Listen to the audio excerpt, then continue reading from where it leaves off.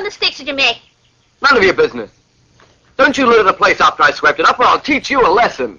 Well, such arrogance. Who's your Shaolin master? Master Hang Tack. Oh, that idiot Hang Tack. I should have guessed. What? How dare you insult him?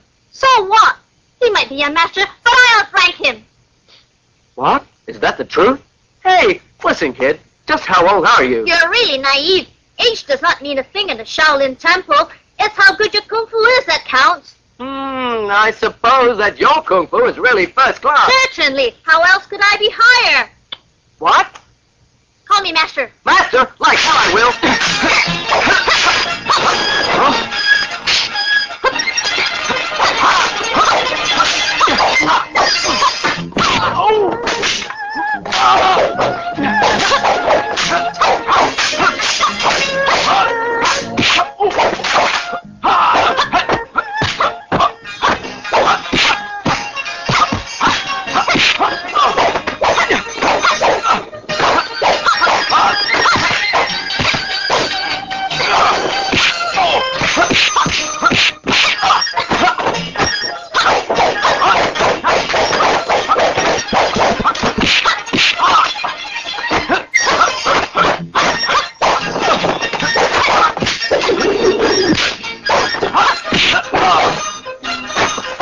Well, kid, you're pretty good.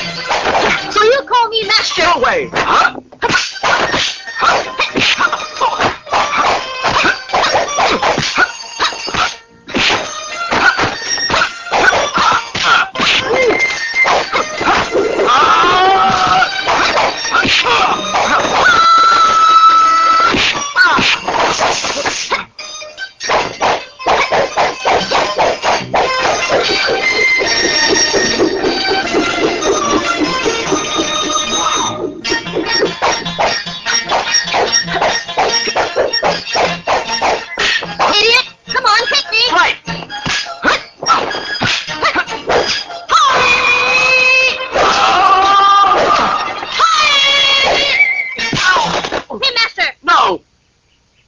Because you're a monk and I'm not. They only teach the monks how to fight. If they taught their students some kung fu techniques too, you'd be the one on the floor, not me. Nonsense! There's no such thing as discrimination at Shaolin Temple. I've spent 10 years of my youth fetching water, moving logs, sweeping graves, and kung fu. Wait a minute, how old does that make you? Only 10. I did them all at the same time. We're not as lucky as you. Never got near kung fu practice. Take heart. Many legendary names were students of Shaolin. There's Wu Shong and Ku Shi Shen. There's also the Lord of Monkeys, to name a few. Monkeys? Learning kung fu is not easy. You must be strong, patient, and never afraid of hardship. Chaos! Faster! Yeah.